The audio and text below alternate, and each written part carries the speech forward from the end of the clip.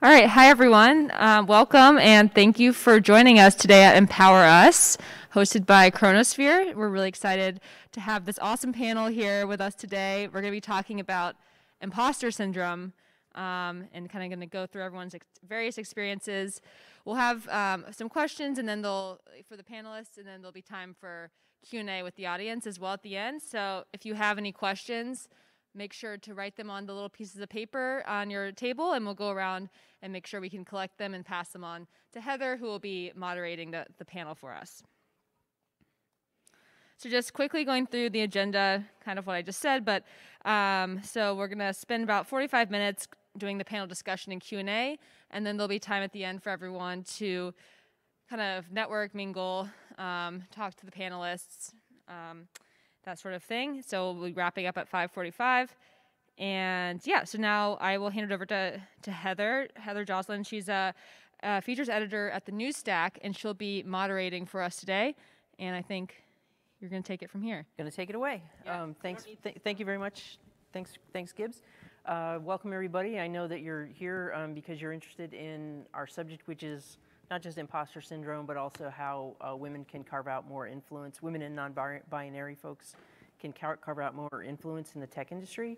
And I know you're here because you're interested in that, and also you've submitted your vaccine card and your ID and your birth certificate and your mother's maiden name and all that sort of thing. So thank you for going through all that to be here today. So one thing, again, my name is Heather Joslin. I'm with the News Stack. I was previously with a cloud native consultancy called Container Solutions, and I've learned a lot about the tech industry in the last few years. And one thing that I have learned is how few women and non-binary folks are in it, even though women are half of the workforce more generally. The latest Stack Overflow developer survey found that women make up just 5% of professional developers around the world, and in the US, they make up just over 9% of developers. That 9% includes non-binary, non-gender conforming folks as well. So that's pretty startling. And so what we want to do is talk to some women who are in non-binary people who are in the tech industry, who can talk about what they see as not just the obstacles, but how they deal with it and what they would recommend. And as we mentioned, because of COVID, it's a little trickier. But we'd like you to, if you want to write questions, we'll be gathering them, and we can answer questions at the end of our discussion. If you have stories you want to talk at the end, we'll have a little bit of networking. If you want to talk to people here tell your stories, I'd be happy to hear your stories as well, and I'm sure our panel would as well. But we won't be able to go around with a microphone like we have in the past and things like this. But we're really happy you're here, and I'm going to have each of our panelists introduce themselves, starting with Sophia Vargas. Hello, everyone. My name is Sophia Vargas. I am currently a program manager at Google in our open source programs office, which is a very generic title. So I prefer research analyst because it's a little bit more aligned to the work that I do in terms of looking at market and industry trends, as well as looking at our contribution analysis and some of our systems data. I've been in the tech industry for about 10 years now, pretty much since I graduated college. I started my career at Forrester Research, eventually becoming an analyst covering the data center and infrastructure market, and then transitioned to Google 3 years ago. Colleen Call. Hello, everybody. Happy Wednesday. It's Wednesday, right? Okay. I am Colleen Call. I have been with the News Stack for about a year and a half as their digital marketing manager, media, whatever you want to call me. I'm in events, and I handle the podcast and live streams. I love my title, but I always get it wrong, so I am so sorry. My apologies. But I've been in tech for about almost 5 years, and before that I was in hospitality, but it's mostly marketing and storytelling. But when I got into tech, it was just one of the most amazing challenges, and it was in biotech, and just working with software developers, and just getting in that community has just been wonderful. So when I got this opportunity with the News Stack about a year and a half ago, I've just been amazed. This is the best company I've ever worked for, and the culture is awesome, and it's very challenging. So that is me. If you want to know anything more about me, you can go on LinkedIn, or we can talk later. And I'm happy to be here.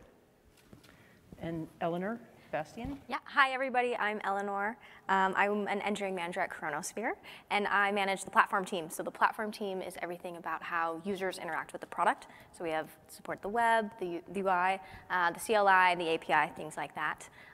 Chronosphere is a metrics and observability company, but I was a web engineer. So I came into Chronosphere really knowing nothing about metrics, observability, and data. And yeah, it was really challenging, and I'm excited to talk about it. And in for Aparna, Dina Karen, who was not able to be here today, is Crystal Kirkland. Yes. Hi, my name is Crystal Kirkland. I am a product marketing manager at Arise AI, a machine learning company, and I was a part of the initial crew at Arise. My background lies at the intersection of humanity and technology from the School of Information at UC Berkeley, and I am a greenie to tech. I've only been in it for a year, so fresh eyes. Okay, so Eleanor's volunteered to be the first, take the first stab at our first question. We're gonna just all get a chance to weigh in on these questions. What have you found to be the biggest obstacles to exerting influence in the organizations you've worked in, and how did you deal with them? Yeah, great question. So I had a web background, right? I was building web apps, and then I moved to Chronosphere, which is all about data and observability and metrics, and I really knew nothing. And so I entered this team last December, so coming up on a year, and I was like, okay, how do I exert influence on this team that I'm managing? And I was like, I know nothing. So where do I even begin? So it sort of really started with like, okay, well, what does success look like? So like, what do I need to do? And like, what's achievable? And I think at first it was like, oh, I need to ramp up on everything metrics related and Prometheus and Alert Manager and all these things. And I know nothing. It's so overwhelming, but it was really like, if Chronosphere has anything, it is a wealth of experts in this space. And I do not need to be an expert in that space. And it's sort of like delegating that responsibility and that, and like sort of my ramp up into this space to my team. And so that's been just sort of making like what I thought was a failure in my skills as sort of delegating that to the team and having them ramp me up. And then really being clear about like, what do I need to be successful and what's realistic? Like, I don't need to be an expert in this space to be successful as a manager. I can focus on what I am passionate about, which is people and culture and process and building a business that is inclusive and fun and a work-life balance. And so that's what I am good at, and that's what I'm an expert in, and sort of can ramp up on the other things as I go. So that's sort of how I overcame that obstacle, is just being really realistic about what I could do. Yeah. Does anyone have thoughts about obstacles, what the biggest obstacles they've had to overcome in the workplace? Well, what a meaningful looks being exchanged here. Well, I mean, if we're talking about challenges and having that, I don't know if we are going through imposter syndrome, but I mean, when I got the opportunity with NewStack, and even before that with QI, a biotech company, like you said, I wasn't an expert. I know what my skills were, but I'm like, well, okay, well, can I actually do this job? I mean, Eleanor's right. I mean, you don't have to like overthink the whole process, because there are experts, and there are so many people, if you put your mind to it and have that mindset, that are willing to help you, and it helps. And but you have to have that mindset, and you have to be positive in that mindset, and not just don't beat yourself up about it. But having that influence, because most of the time, they want to learn something from you.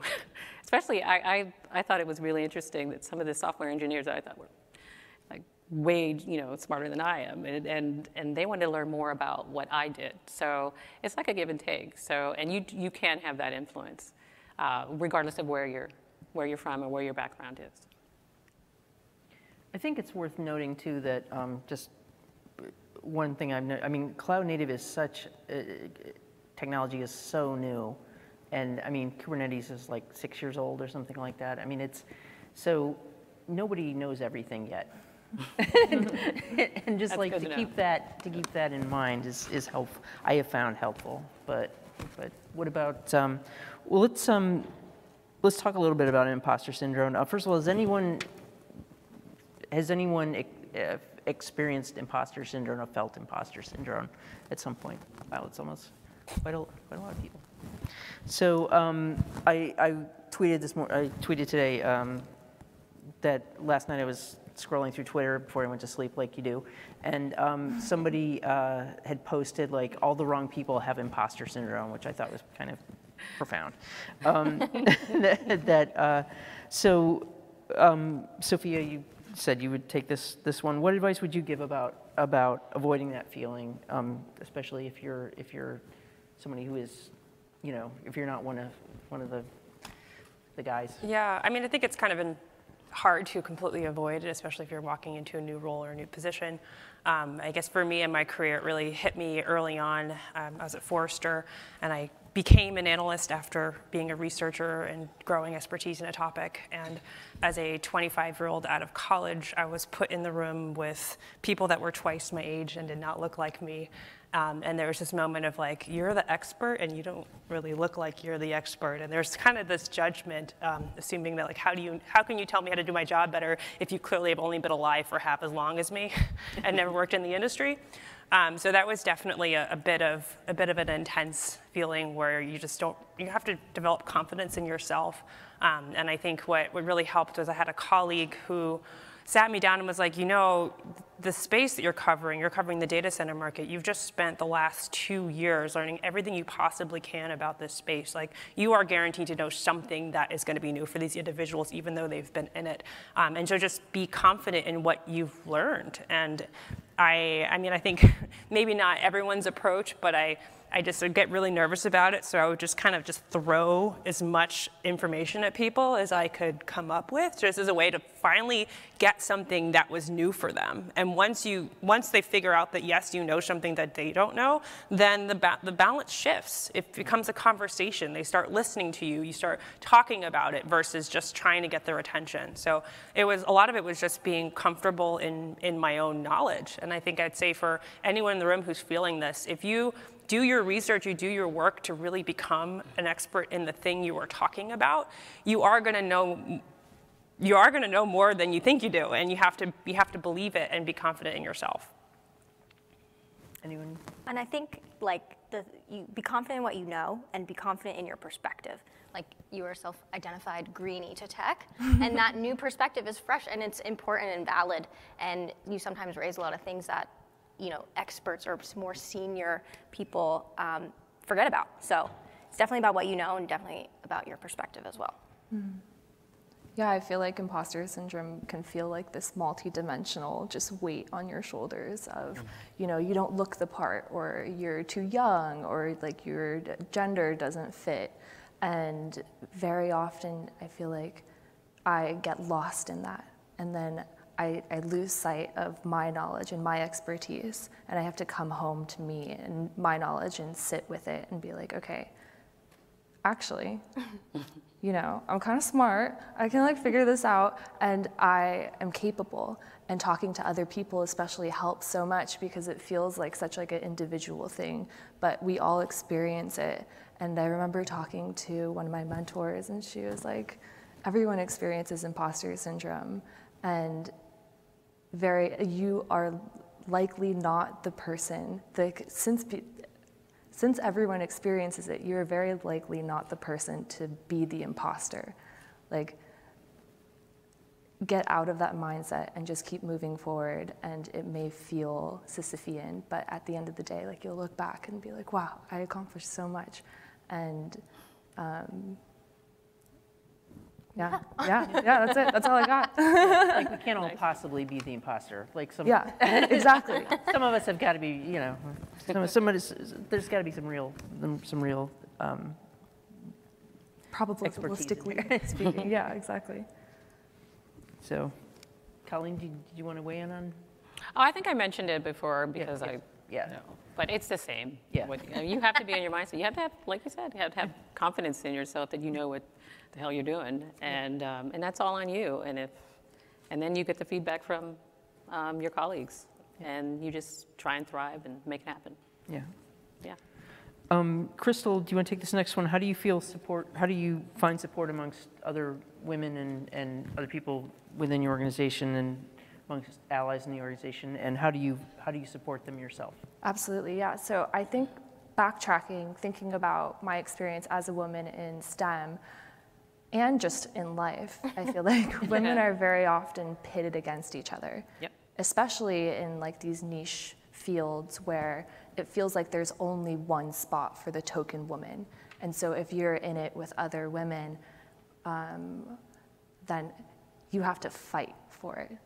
And I feel like the first step is creating an environment where you don't feel like you're fighting for a single spot or two spots in an organization. And in fact, where it's open to women and to diverse ideas and thoughts.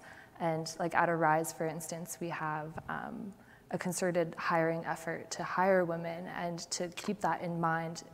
And we also have like Ladies of Arise, where we talk to each other like on a daily basis of like things that we think of like imposter syndrome, and just keeping that open dialogue of like, we're here together to help each other and not to be pitted against each other. And that like very mindset of like feeling like you have a team and that you have a spot, and not only that you have a spot, but that you're encouraged to welcome others into your team or your organization has helped so much. Yeah. I think too, like we talked a little bit last time about building confidence and like just being confident in yourself, and that's how you overcome some of these things. But I think with the community, with your team, that helps build confidence when that just doesn't come naturally. Right. Is that you just sort of feed off the confidence from your peers and the people who are are your allies. Exactly. That you can like trust fully. Mm-hmm. Yeah. And then feel like you can be completely vulnerable and feel safe in that vulnerability. Yeah. I mean, I think there's definitely an element of just supporting each other, and being the woman who sat me down and said, you know this, and that was how she was able to allow me to grow in my own role, because someone else that wasn't myself was confirming that, yes, in fact, you can do this job. And so there's an element of just support verbally, either directly or in meetings. Sometimes it being, I moved into a new role recently, and I just noticed that my manager and the teams around me are incredibly promotional of my work internally, where I came from a position before of always having to self-promote in terms of saying, hey, this is me, this is what I do, are you interested, can we work together? And then finding a new role where the team around me was actively promoting my work, pointing it back to me and putting me in touch with others, either internally or externally networking. And it was, I mean, I didn't know that was a thing before. I mean, I did, but I didn't experience it before. And it really kind of changed my mindset of how, I don't know, just knowing that you're on a team that supports you, or you have people around you that support you. So now that I've experienced that, I know it's sort of on me to make sure that I am being supportive toward my peers and toward women and folks that are younger than me in their career, that they need that support, they need that confidence, they need someone else who's going out there who has a bigger network and can bring them into the conversation because they have that already built. And that's how I got where I was able to move on in my career, and I owe that to others that are just developing. What are some of the concrete ways that you can support someone else in, like, to promote their ideas or promote their, Impact. Yeah. Their impact. There you go. I think, Go ahead. Like, what would you do if you, for a colleague who you wanted to? Yeah, what's an example of? Well, I think mentorship is huge. Well, so I personally have mentors who look like me and who have lived like the roles that I have.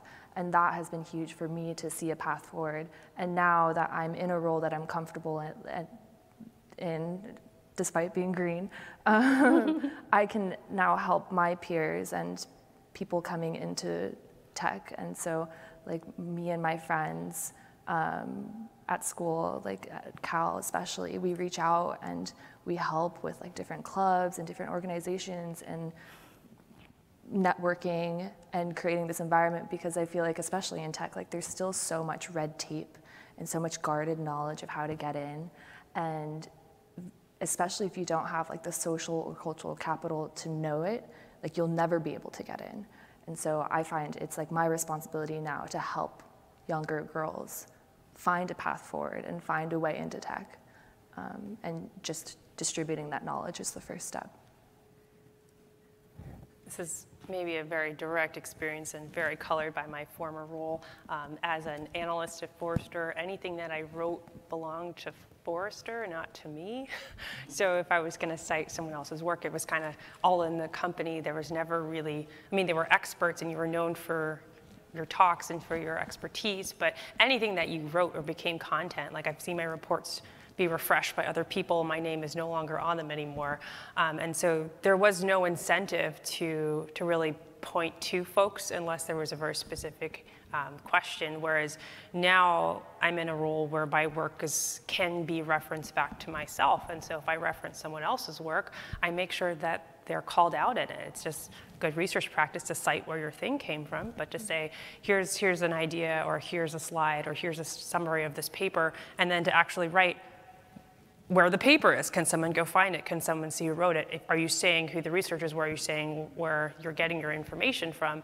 As a way to just continue to iterate that you're learning from other people and you're referencing their work. You're supporting their work by calling it out and calling them out by name, especially in an environment that can go look them up. And I think this can happen just from as you share content, but also I found that within maybe a smaller setting in a meeting, if you're brainstorming, people are coming up with ideas. I've really appreciated folks that have called people out by their ideas to build on it versus saying, oh, someone said this and I'm gonna iterate on it, but saying like, oh, well, Sophia had brought this up and I think that, and then go from there. And just by even saying my name, I mean, it's hard to do in big settings, but in just small conversations, it helps attribute those ideas back to the person. And even though they might only say one thing, if I've now referenced them a few other times in the conversation, they're still in it. They're still being recognized for the contribution, even though it might have just been that one point. So there are very small and scalable ways to make sure that people get credit for the things that they do. And even a small reference like that can help support someone who's new or developing to be seen, to be noticed for what they do. I think that's a good point. That's something like early in my career, like I had a couple of examples of like an idea, someone taking like a supervisor taking credit for an idea of mine, and so I feel like I've overcompensated almost in a, like I always, you know, if I have a conversation with somebody and then I'm talking about their idea, I'm like, I try to make sure that I'm crediting them, you know, Yeah. even if it's like an obvious thing like gravity exists, you know, an obvious thing. I try to make sure that they get credit. So that's like just day-to-day things like that as well. That's one way to offer support. How many of you feel you've encountered unconscious bias in how people have dealt with you? Okay, quite a few. If so, that's a question for you, Colleen. You agreed to take this one. If so, how do you decide when to call that out, and what do you do in such situations? Well, this is an interesting story. I arrived here Sunday, and upon check-in, everything was going great. A gentleman named Nicholas went smooth. This was about maybe 5 o'clock in the evening. Everything was going smooth, and then there was another gentleman that was standing right by me. And he saw my mask. I had a sequin mask, because that's how I roll, disco. And he looked at me up and down. Just as I was exchanging, the card, he's like, oh, I really like your mask. And he looked me up and down. He's like, you know what? There's this restaurant. You have to go. It's owned by this black man, and they have the best chicken. I says, oh, isn't this magical?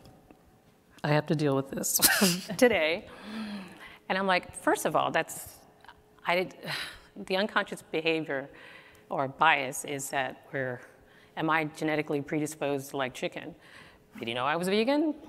No. Did he ask? No. But do I have to waste my time and my mindset on that today? Because I was so excited to be there with this gentleman. I mean, this clown, I mean, yeah, I'm going to say it. He was a clown. Just almost ruined my day. So what do you do if this is something in the workplace?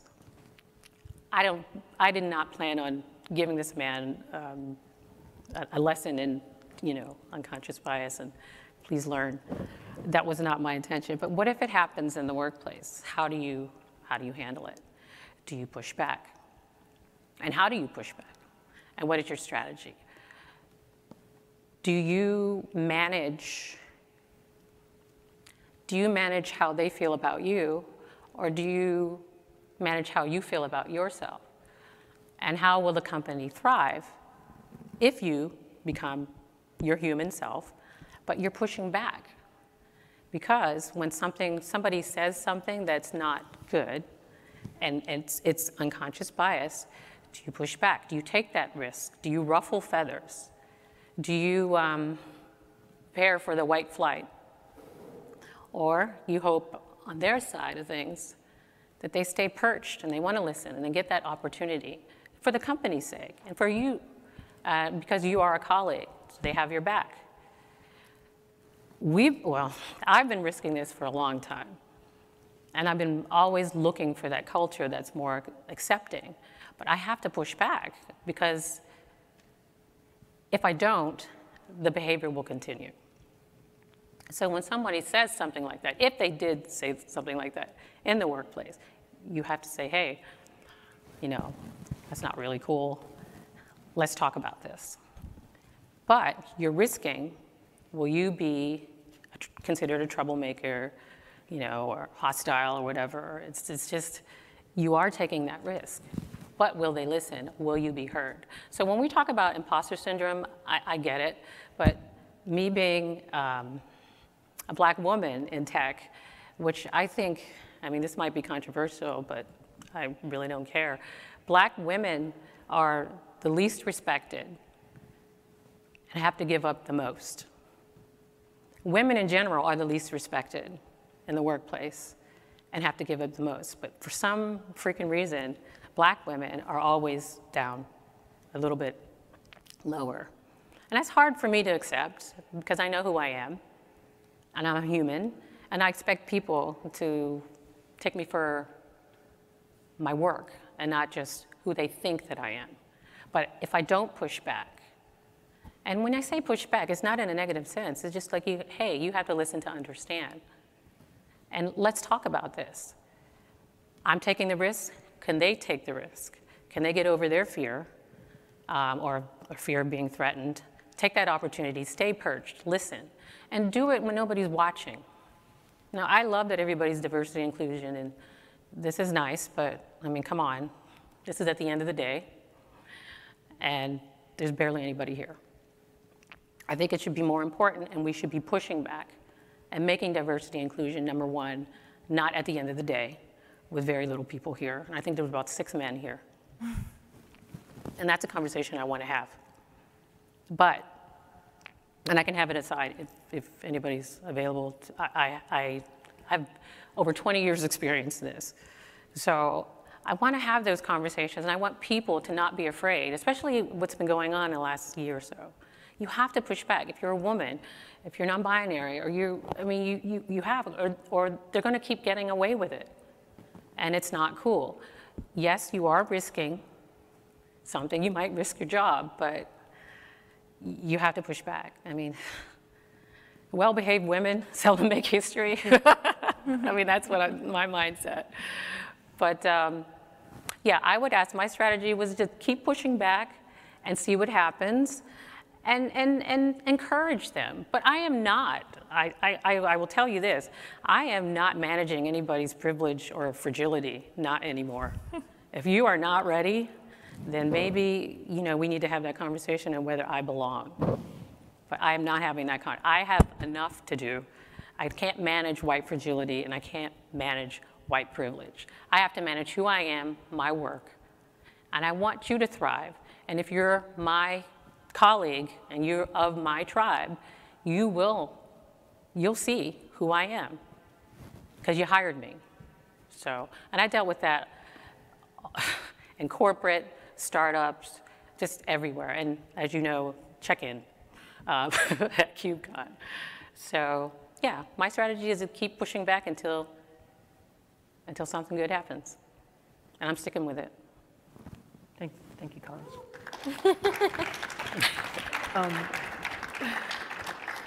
Does anybody else have a thought about dealing with unconscious bias and how to push back? I feel like pushing back is important, and also educating and creating allies is also important, so that you kind of have like a little brigade behind you at any point. I was talking to Tammy, my boss, about this question, and she brought up an experience she had when she was at Adobe. And she was like with a client, and the client was walking all over her and told her that a woman's place is, yeah, okay, first of all, anything that starts with a woman's place should just not ever be said. Like, a woman's place is at home, and everything else is extracurricular. So good for her taking like an extracurricular activity and starting a career. And she was with a colleague, and he was a guy, and he initially stood up for her, and then this client just kept inundating her with his thoughts, and eventually her colleague just put his face like in the plate and was just like, I don't know. Tammy excused herself, and she initially had fought back and then just realized that it wasn't worth it, but also that like she didn't know what to do, right? Like what are you supposed to do in that situation? She's representing her company, right? So like, is she supposed to just be a punching bag? And after the fact, her and her colleague had a conversation, and he was like, I'm so sorry, like what should I have done? Like, what can I do for you? Like how can I remedy this? And how can I be prepared for next time? Because there's gonna be an inevitable next time. And she thought that was incredibly powerful and has been doing that ever since. Anytime she's like in a situation like that, then with the people around her, it's about educating, right? It's like, why is that not okay? And then what do you do, and what can you say? And how do you fight back as a team? Because you obviously have more strength in numbers, and men clearly know how to talk to men probably better. And creating this brigade behind you, I think, is extremely important as well. I like the idea of a brigade behind, like an army. We gotta fight, you know? Of your allies. Yes, And brigade. that makes a good point too, that sometimes it's not your organization that's the problem. Sometimes it's dealing with a client or a customer, or, you know, and the whole, then economics comes into it. You know, you don't want to cost your company business or something, but. Absolutely, yeah. And it's important not only for yourself, but if you see it within where you work or even outside, I mean, be that person. I mean, you can't just, I hate to say victim, but make sure part of who you are and where you want to get to, especially if you're pushing back, is that you're helping others. When you see it, you don't just walk away. You see it and you speak up. That ain't cool, dude. That is not cool. Let's have this conversation. And that person didn't deserve to hear that. But if you want to learn more, I'd be happy to do it, but stick up for your people, your employees especially. Yeah, especially these days, because they'll quit. That's great resignation. But so, I mean, we've touched upon this. I just want to see how we're doing on time. We're 15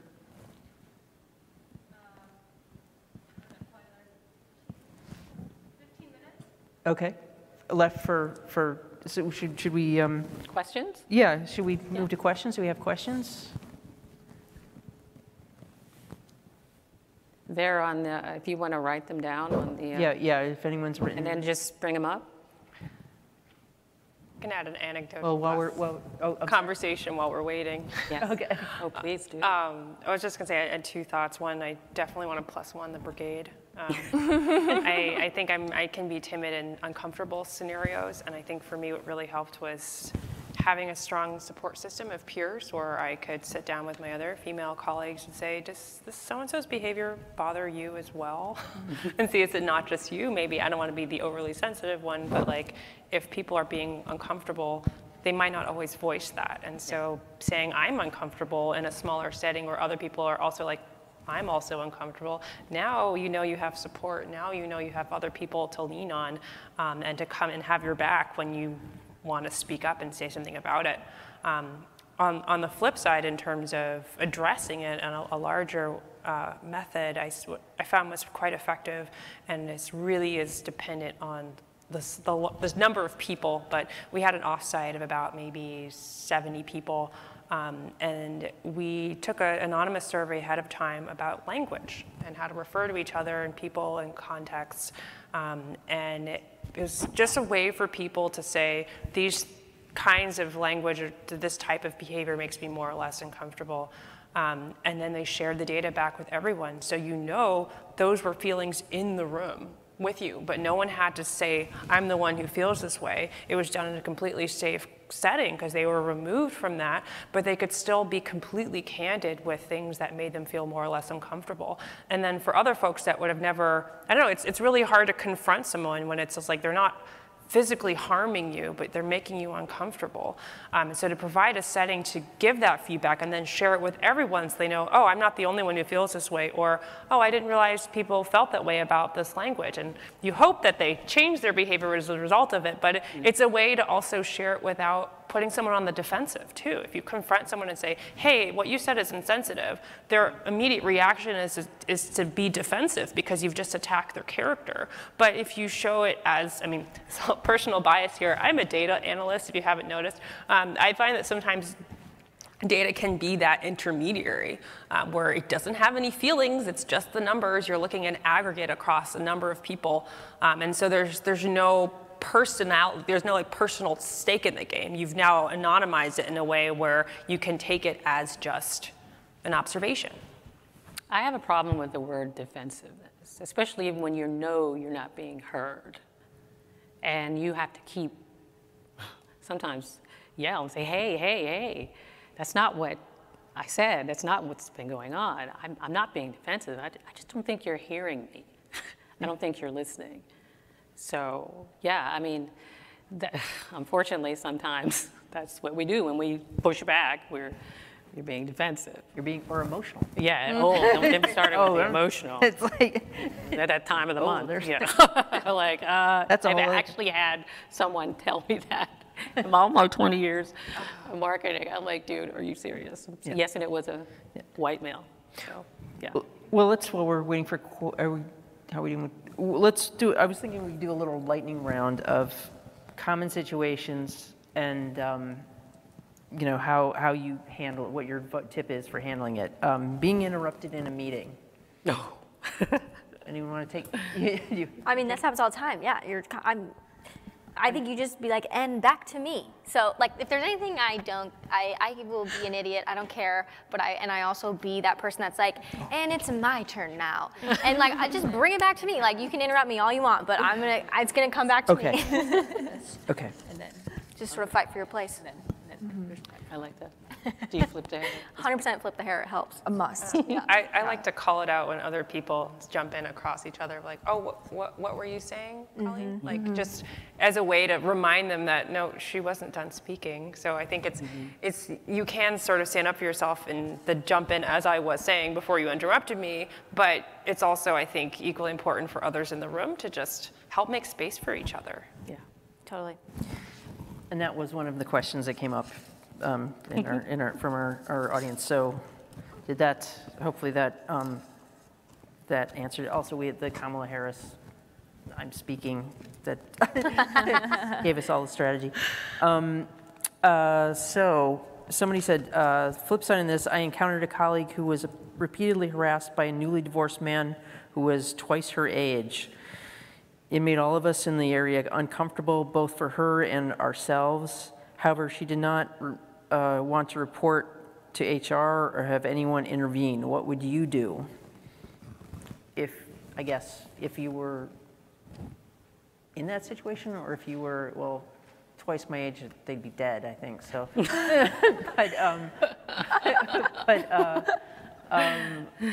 I guess if you saw that a colleague this was happening to a colleague, would you be like, well, let her handle it, or would you? I mean, the whole business of reporting to HR too. I mean, HR generally works for the organization, not for Yeah, that's the tough. employee, which sometimes people find to their dismay, you know. But I think there's a difference when you, yeah, HR stories. When you go alone, but if you're going to, like Crystal had mentioned, if you have a colleague, someone to back you up, of course, try and get that support, because you'll be surprised that they might have had this similar, experience.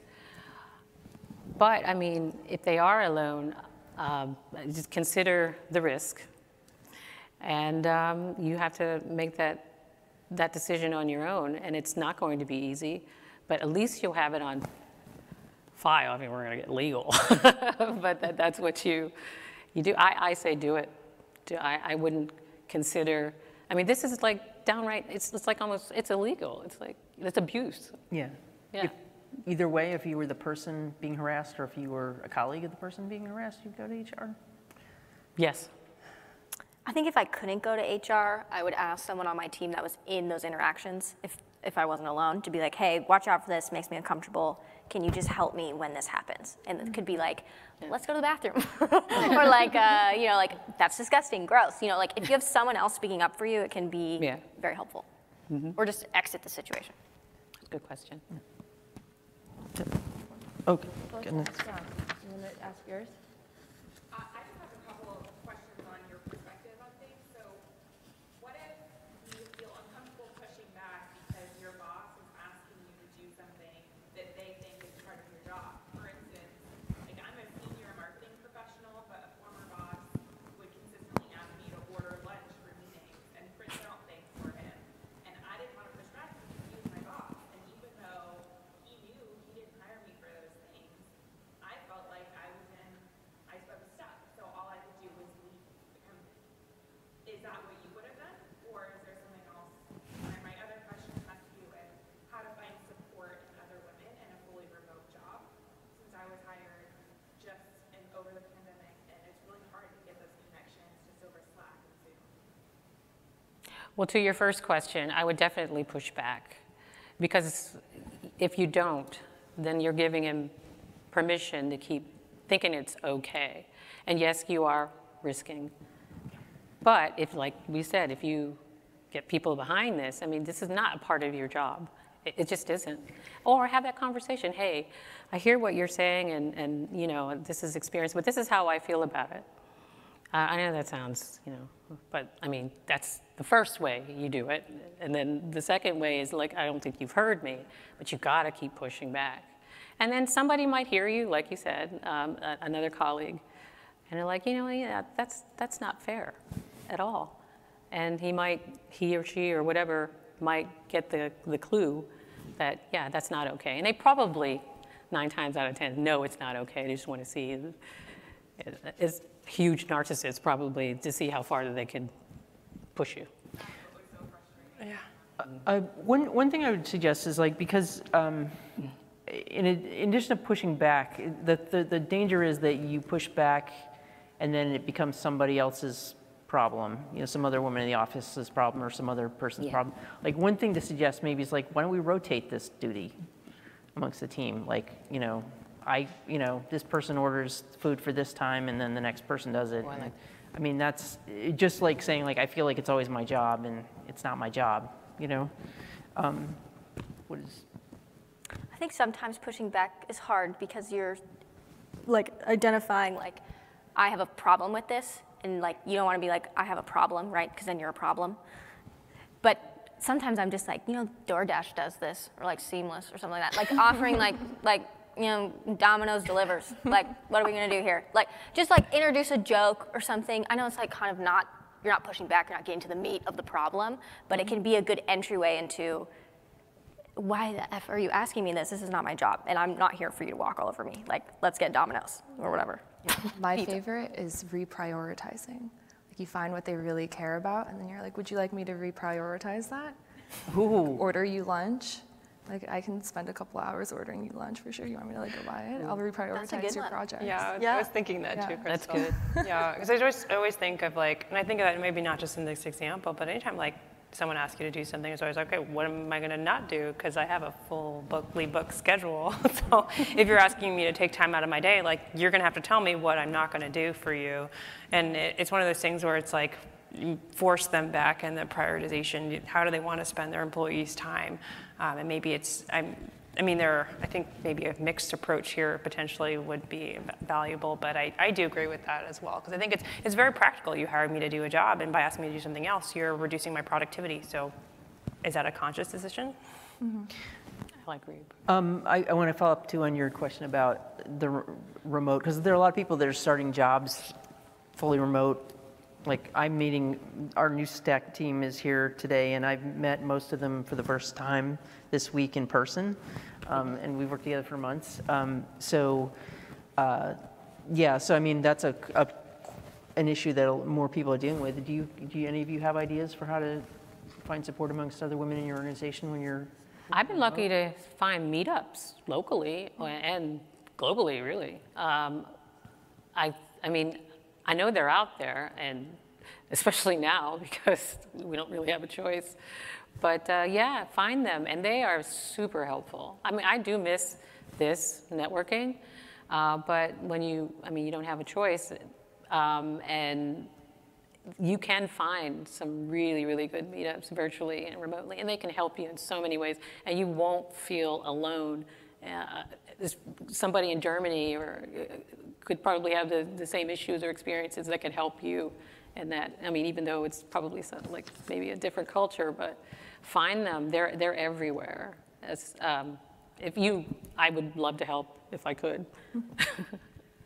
I started full remote actually a year ago at Arise, and we didn't have, obviously like COVID was a thing, still is a thing, but even more so then. And we weren't able to meet up at all, and everyone was scattered across the country. And you know, I got a good gauge of the girls at Arise, and then I started asking like, guns a-blazing questions. So like when I was negotiating my salary, I was like, what do you guys earn? And then we had like a great conversation about it, and it in fact helped all of us. Yeah. And we also developed like quite a bit more trust, and there seemed to be like a lot more transparency and just like understanding amongst all of us that we were helping each other. And it still is really difficult because we're still all scattered across the country and even across the world, but it takes quite a bit of proactive, concerted effort to create that community. But it matters immensely to me and to my team, so we put that effort in. Like we do lunches every 2 weeks, like a Ladies of Arise lunch, and we like have these side conversations, and we talk about femininity, and we engage in conversations that matter deeply to us, and it takes effort and it takes time away from whatever else we're supposed to be doing for Arise, but it also creates this immense sense of transparency and solidarity that is immeasurable. Go ahead. I was going to add one more. I am a big fan of non-work meetings, especially now just to meet people. I think it's always you have your meeting schedule, and I like to have a productive meeting and sticking to the agenda, so like only 5 minutes of chit chat. But you're missing all of those side hallway conversations where you really get to know people. So during the pandemic, I became a lot more proactive with actively scheduling coffee meetings and just to meet people and say like, hey, you're on my team, we should have a one-on-one even though we don't have an agenda. I just want to get to know you. You can even bring questions like you would for a regular meeting, like tell me about your job, tell me about as much, I don't want to say tell me about your personal life because people will share as much as they want to, but just, we used to do like icebreaker questions and just try to get to know each other outside of it. Because I think if you are only doing meetings for being productive in the meeting, we're missing all of the other connections. And so you have to generate it manually now versus just stumbling into it. One thing that a little bit on that note. My previous job at Container Solutions, one time we did have sort of like a Zoom girls happy hour, women's happy hour, all the female employees were invited, and we sort of just had like a talk over Zoom. Like I think we may have played like some online games or something, but it was nice. It was just like, it was also like in the middle of the winter, the pandemic winter, so it was kind of nice to just have a virtual, party of sorts. But it was good. It really, it did help bond us a little bit. So something like that, organizing something like that. Oh, the activities are great. Yeah. Like one time, we all just ordered each other tequila. It's a good idea. And then we played like telephone, but with drawing. I'm forgetting like the name of it, but it's like a free. What was that? Is it Pictionary? It's not Pictionary. It's like it's some website. Crab something. Yeah. Oh yeah, like a shot of tequila and that. Like you'll be best friends. Another question from the audience. How do you know what type of support to ask for that's appropriate? Like the vocabulary, the gesture, like how do you ask for support? Like how do you,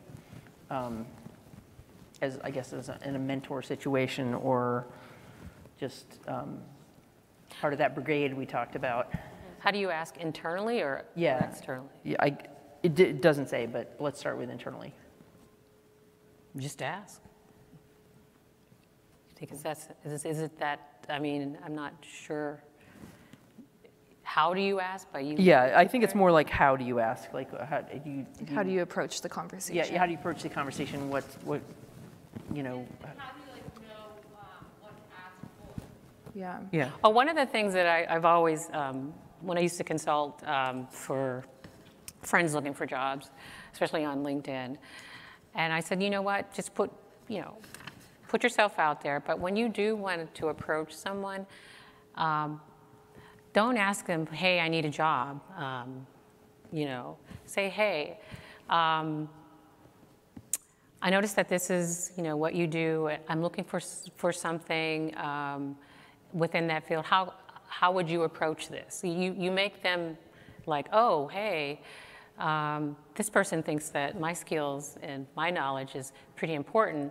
And somebody has asked me, I'm like, oh yeah, I'll jump on that like in a second, before you do the ask, because it will make them, once you highlight their skills and knowledge as a fan or a groupie or whatever, they want to help you.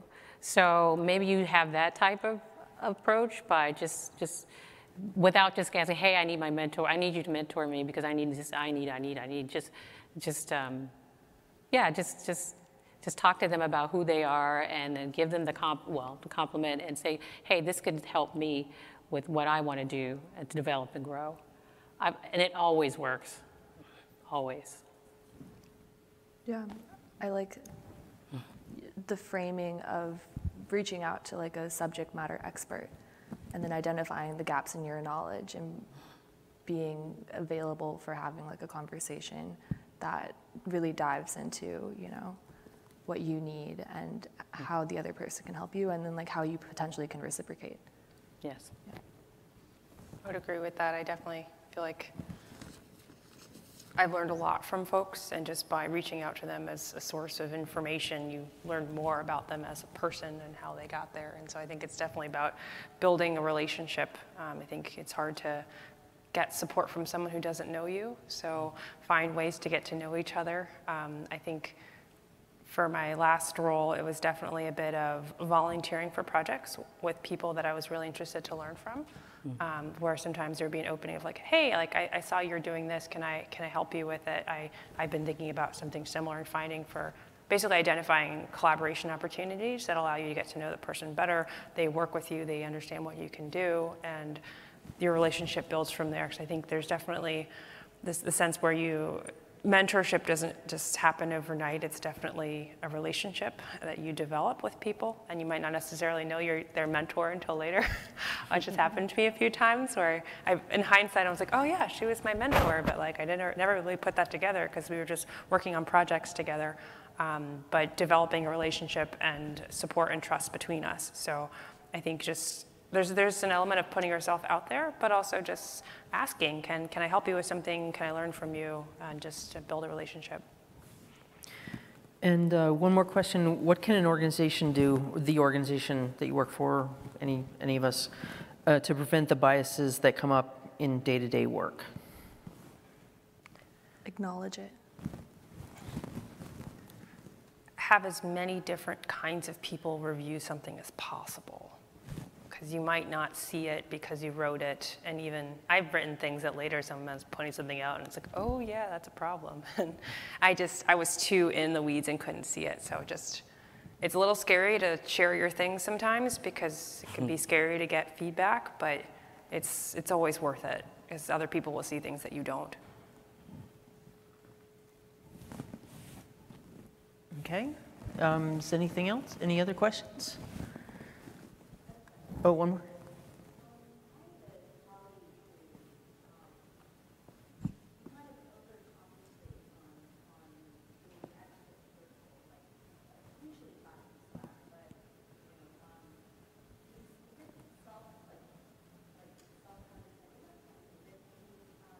I'm sorry, could you speak up just a little bit louder? You can, yeah, that's.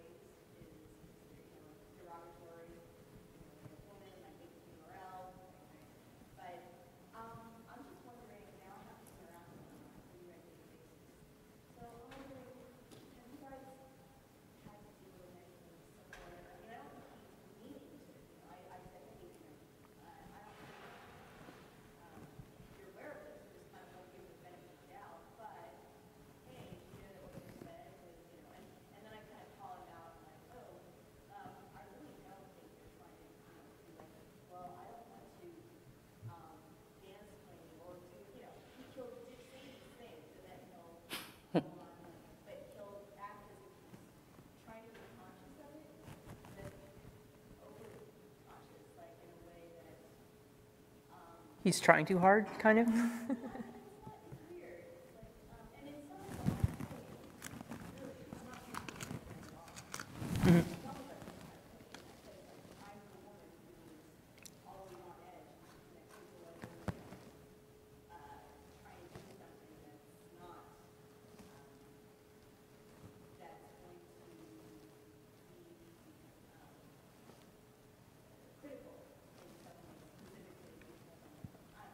So you're sort of like treating, you feel he's trying to put you in a position of being like the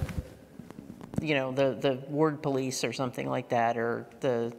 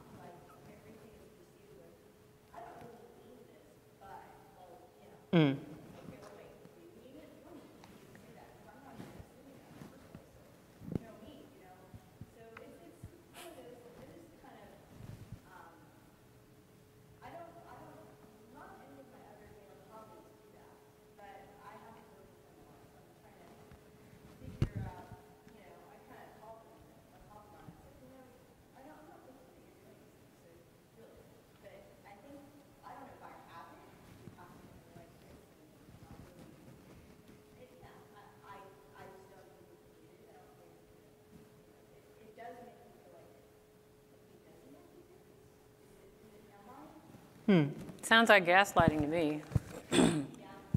Yeah, he's trying to make you responsible for his behavior.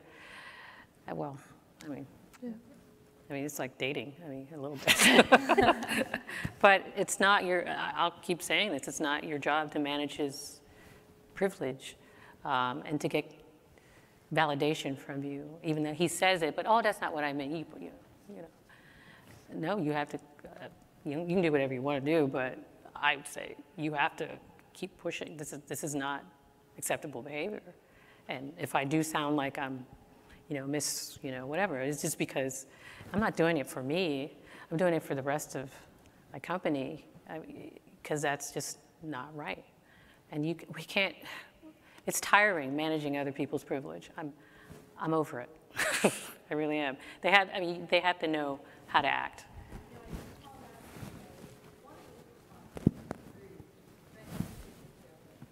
I cannot hear you. I am so sorry.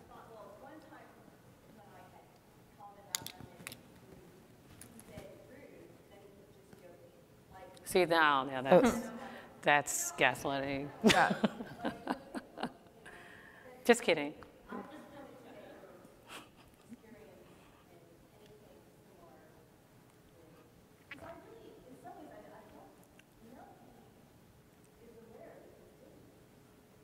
I think he's plenty aware. Well, you kind of called it out too. It's like no other man acts like this. Just like straight, like maybe it's worth just telling him. Yeah. No other man acts like this around me. Like this is bizarre. Yeah. Yeah. He could be just like not big on the social skills, you know? I mean, I think we kind of forget that sometimes. Like some people are just not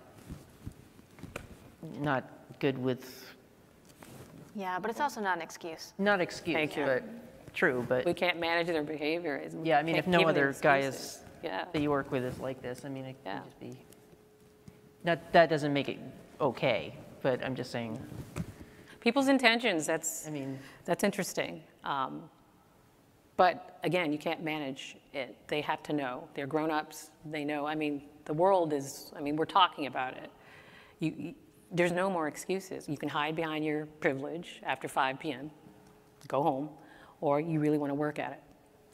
Have the opportunity, take the opportunity, listen, learn, and do it when no one's watching. I'm going to keep saying that. Don't do it in front of people just because you think you're a superhero and you're an advocate when you're really not. Just do it. And the perks of it, when people actually, the culture, where I am right now, it's a relief. I didn't use the F word, but it is a relief. So, any other questions? This has been great. I mean, I feel like we've had good questions, and I just want to thank our panel, Sophia, Colleen, Eleanor, Crystal, and thank you to Chronosphere for sponsoring this and gathering us all together, and thank you for being here. So after this, just if you're welcome to network and talk and tell it, share your own stories, and I'll be around for a while too, if anyone wants to talk. And thank you very much. Thanks for showing up. Thank you for showing up.